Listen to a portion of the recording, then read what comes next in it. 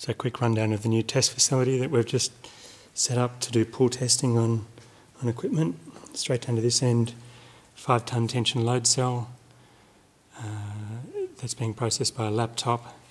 I've got an external display on that, a little 7-inch display with some software that I wrote to do different sample rates, peak holds, different units, all that sort of stuff.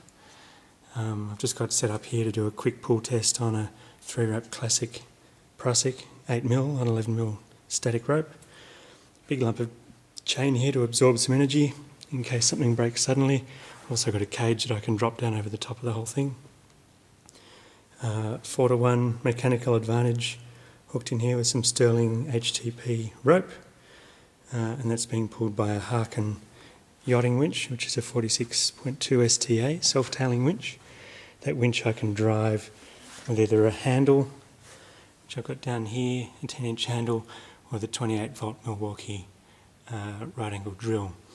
We've also got 400 kilograms of weights that we can configure in any combination from 1 up to 400 kilograms and set up as a rigid mass or a single mass, because we've got these different lengths of steel bar that we can join them all together with.